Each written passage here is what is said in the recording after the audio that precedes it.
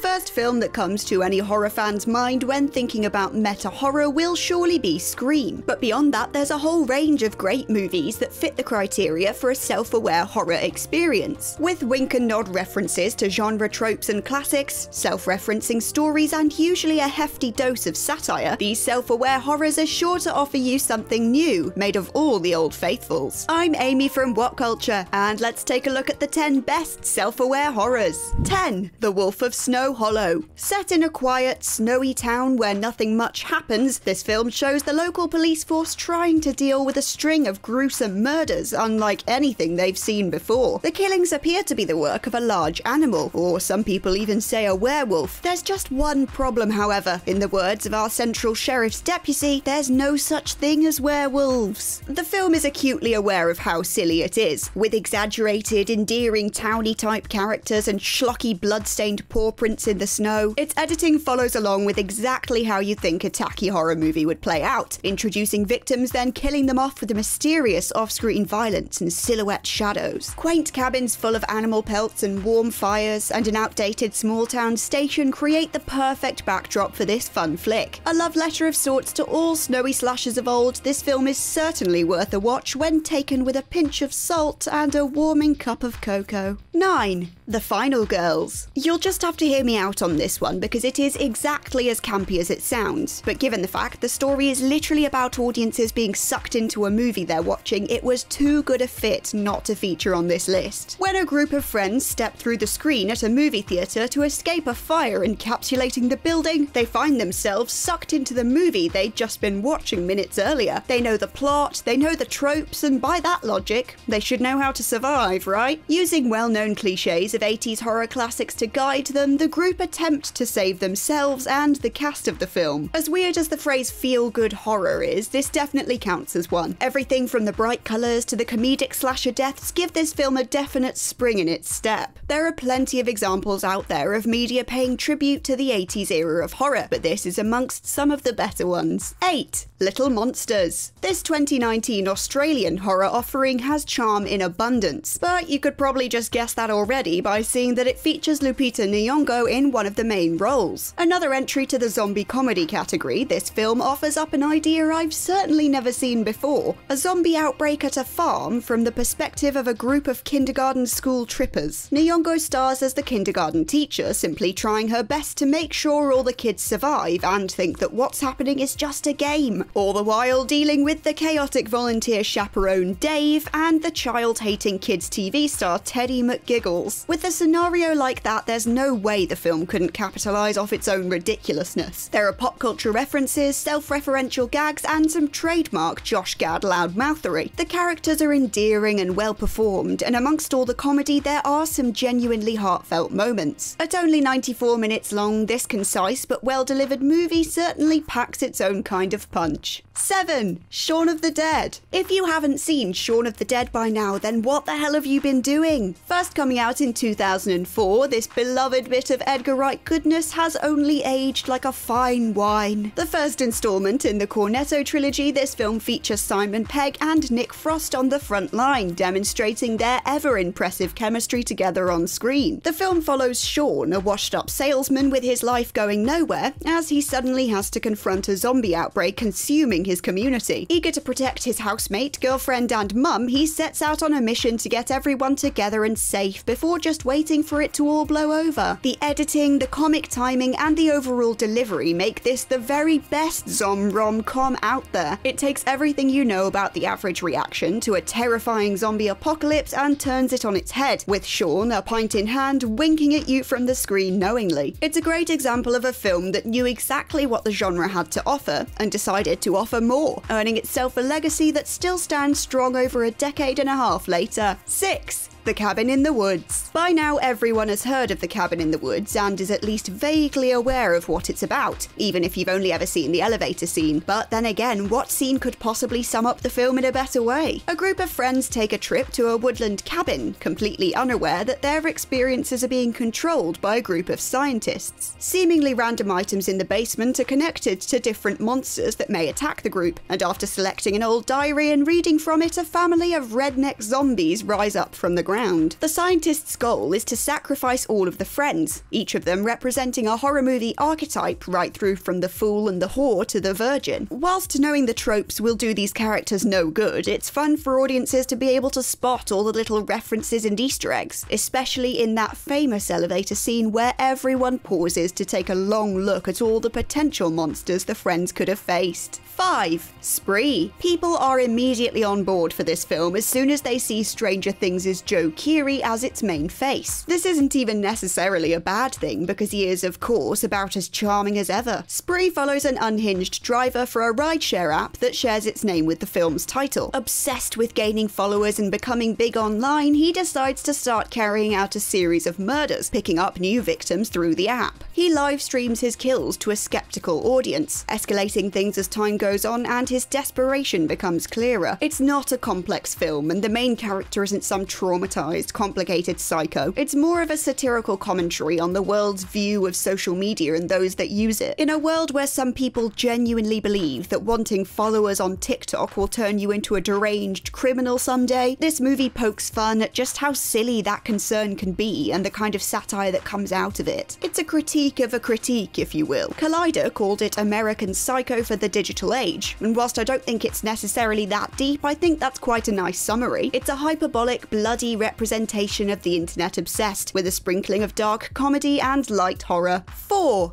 Behind the Mask, The Rise of Leslie Vernon. This film definitely is something out of the ordinary, using a mockumentary style to give us an insight into a murderer's planning stage. Journalist Taylor Gentry is documenting the preparations of Leslie Vernon, a killer whose next plot is to murder a group of teenagers in a rigged-up house. Vernon details his plans to Taylor as to what he thinks the victims will do, what he has to put in place to hinder them, and what the final outcome will be, all based on famous horror movies of the past. As the day of the murder approaches, Taylor and her crew develop a bit of a conscience and try to get Leslie to reconsider his killing spree, but they could never anticipate what comes next for them. The style alone is enough to encourage a bit of interest, and later on this premise gives way to an unexpected ending, keeping in line with the true spirit of the slasher bait and switch. 3. One Cut of the Dead. This low-budget Japanese zombie horror surprised everyone when it came out in 2017, not least because of its originality, but how they managed to make such a quality movie with the equivalent of only $25,000. Essentially split into 3 narrative parts, the film takes us on a roller coaster of emotions and understanding. At an old water filtration plant, a crew are shooting a zombie movie called One Cut of the Dead. Their shoot, however, is interrupted when a real zombie apocalypse breaks out. Now, I know this all seems very familiar and you've seen it all before, but trust me, you haven't. This movie within a movie is a perfect mix of familiar and refreshing, playing on tropes you know from a million movies before it and twisting them to the advantage of a very excited on-screen director. What we see in the first act becomes clearer and funnier in the second act, and this is all just amplified for the third. I don't want to spoil it for anyone, but with a stunning 100% certified fresh rating on Rotten Tomatoes, surely it's got to be doing something right.